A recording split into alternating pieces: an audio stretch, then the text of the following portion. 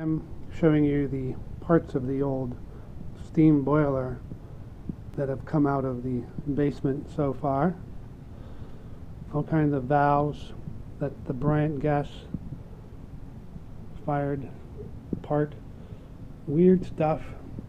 Here's a valve right there with a nice mercury bulb in it.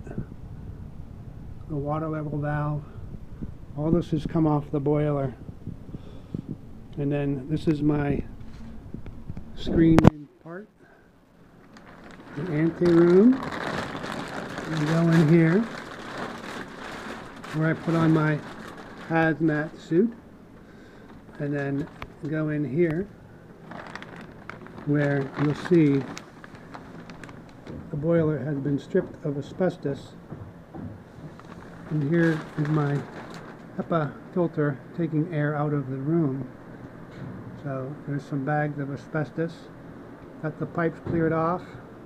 Just have to do the overheads. So we're ready to go.